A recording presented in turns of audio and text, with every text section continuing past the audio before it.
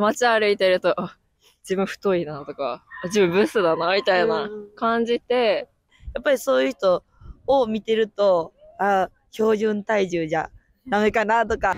ボトックスとかヒアルロン酸とかはやってみたいなとかは思います。自分でもメンズメイクされます？そうですね。普段本当に軽く。Hi guys, this is Shun from Italy, Japan. Today we are going to interview Japanese people about beauty. In Japan, many people are getting some treatments such as cosmetic surgery, hair removal, and fat cooling to make their appearance more beautiful. Men's makeup is also becoming more common these days. And these are proofs that people's beauty awareness is increasing. So today we are going to interview Japanese people about various beauty related to topics to find out their standard of beauty. 普段美容とかで何か心がけてることとかってあったりしますか？お肌のことだったらエステに行って、そのエステでこう提供されてる化粧水だったり乳液とかを使ってて、でそれが結構こう高めなので大変だなって思うんですけど、やっぱお肌って一番こうイメージがつくかなって思うので、そこは気にかけてます。髪の毛とかで結構染めるのが好きで、ブリーチとかも結構してたんですけど、やっぱ傷むから、なんかちょっと高いシャンプーとかリンス使ったり、ヘアミルクとか使って、ドライヤーも温風と冷風交互でやったりしてます。ちなみに高いってシャンプーどのくらいの値段とかって分かったりします？何やろね。なんかミルボンの高いよね。何円かいなあれ。化粧水はどのくらいですかね？化粧水はなんかその3ヶ月ぐらい持つやつで6000とかで、結構乳液とかもなんかその2ヶ月3ヶ月とかで切れるやつだから、どんどん買わないとやばいですね、結構お金が。最近どっちかっていうとこう、まあ美容整形だったり、こう脂肪冷却とかみたいに、こう最新の施術したものとか結構あると思うんですけど、そういうのを使ったこととかってありますか？なんかやっぱ学生だからお金ない。お金ないから、なんかニキビとかがひどかった時は、そのサロンで治療みたいなはしてました、お金払って。そういう、まあテクノロジーみたいなやつを使うことには別に抵抗とかないですか？まあ、あんまないですね。めっちゃ整形じゃない限りは、一部を、そこを良くして自分に自信が持てたりしたら、全然なんかいいのかなって思います。女性の方だと脱毛とかって結構もう一般的になってると思うんですけど、結構、そういうのしてたりしますか？脱毛。脱毛はしてます。周りからそういうのした方がいいみたいな世間的な目はあると思いますか？あると思いますね。結構 SNS とかでも、やっぱどんどん綺麗なモデルさんとか、いろんな人がこう脱毛だったりいろんなもの紹介してるから、やっぱ自然にこう自分もやらないとって気持ちになってくるのかなって思います。こう日本人とかって結構細くしないといけないみたいなニュアンスがあると思うんですけど、そういうのご自身も感じられたりします？体型とか気にしてることというか。毎日感じます。本当ですか？毎日感じますね。体重毎日測って、なんかちょっと増えたら、まあちょっと気をつける。本気でダイエットはちょっと、途中でやめがちだけど、まあ日常的に食べ過ぎないようにとかはしてます。私も結構自分のこう写真とかを撮って、で、また何日後かに撮って、比較して、やばいみたいな。結構そこは気になりますね。ちなみに今のご自身の体型についてどう思いますか？こう痩せてるかとか標準かとかって。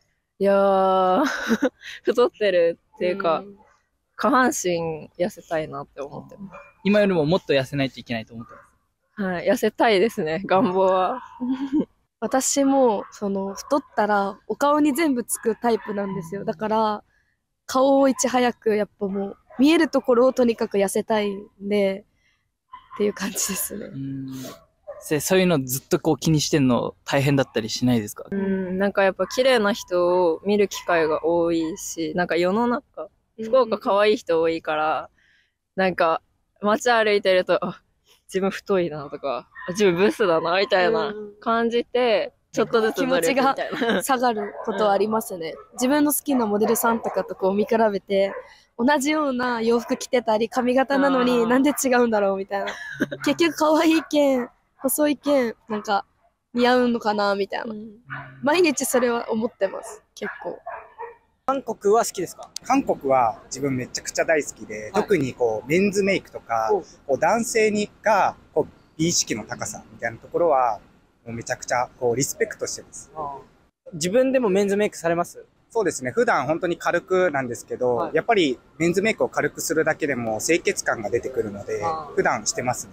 そういうのは韓国のなんかいろんなものを見て、自分も感化されてメイク始めたってことですか？はい。やっぱり韓国のこう男性って普段からこうメンズメイクをしてっていうことが普段でメンズメイクをしないと恥ずかしくないみたいな風習もあったりみたいなのを聞いたので、やっぱりそういった人々の価値観だったり、もちろん YouTube の動画でメンズメイクの動画を見たりっていうところで参考にさせていただいてます。じゃあ他の人がメンズメイクすることも大賛成っていうか、どんどんしてほしいみたいな感じですか？そうですね。大賛成で、やっぱりそういったところでも化粧品業界みたいなところでも新たな価値みたいなのも生まれてくると思うので、やっぱりみんなやってってほしいなっていうふうなところは思ってます。メンズメイクをしてて自分で、なんかちょっと、後ろめたさだったり、なんか誰かに何か言われたとかありますか？本当に特になくて、自分は日々東京とか、ここ渋谷で生活をしてるんですけど、学生で。やっぱりそういった逆にこう清潔感あっていいよねっていうところをこう異性からも同性からも言ってもらえて、そういった嫌味とか、なんで男性がメイクをしてるのみたいなところはあんまり言われたことはないです。素晴らしいです。綺麗ですね。ありがとうございます。ご職業何ですか？学生です。最近日本で結構メンズメイクっていうのされてる方結構増えてきてると思うんですけど、なんかメンズメイクに対して思うことありますか？いや、全然いいと思う。脱毛とかも結構最近増えてるんですけど、そういうのはどう思いますか？良くない清潔感あって思います。もう逆にしてた方がいい。した方がいい。髭とかだけじゃなく、もう足とかも全部されてる方がいいですか？まあ、どっちがいいっていうより、まあ、してても、どっちでもいいけど、してる方が大事です。なんか最近日本人の男性とかで多分韓流ブームとかの影響でこうメイクとかしてる人とか、まあ美容とかあると思うんですけど、そういうのってどう思います？でもなんか見た目に気を使ってるんだなっていう印象になるから、どっちがいいとかはないけど、でもプラスにはなるかなって思います。別になんかそれでこう男らしさがなくなるとかそういうのは。それはない。ご職業は何ですか？団体職員です。環境問題の授業をしたりとかしてます。なんか最近日本の間だとメンズメイクとか脱毛したりとか、そういうブームがあるんですけど、そういうのはどう思いますか？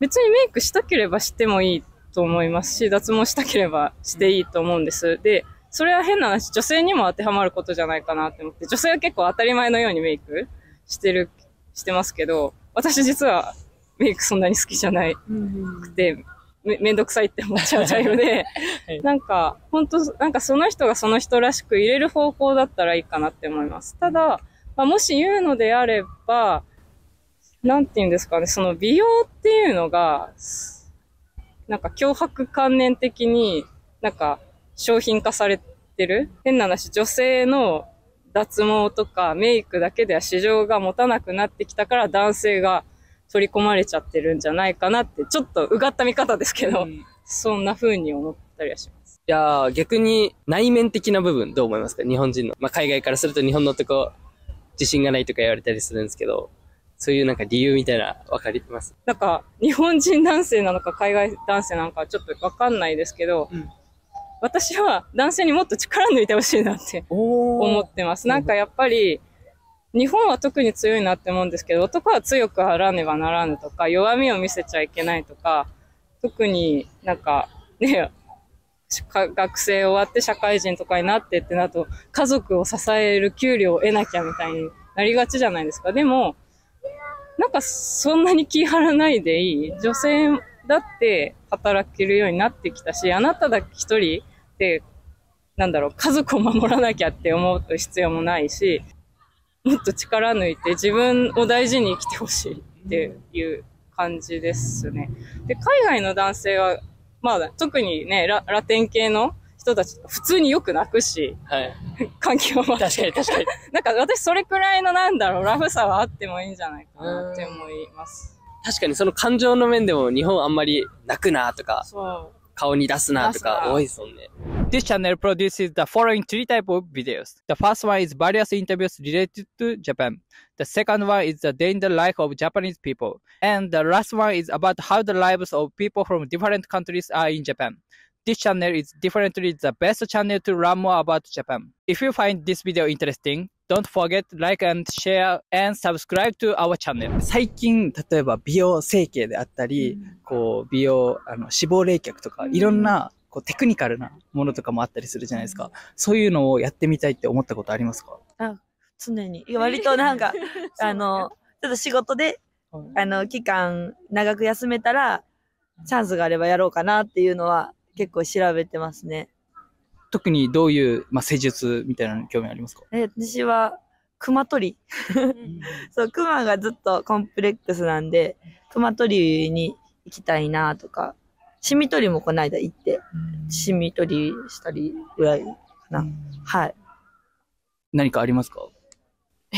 整形とか。整形とか、なんか、ちょっと、目が奥舞台なんで、パッチリ、こう、アイプチでもいいんで、やりたいなとは思ってます。一般的になんか、顔にこう手入れるのは良くないみたいな、昔、ちょっと前の日本だったらそういうのあるじゃないですか。そういうのに関して抵抗はなかったですか？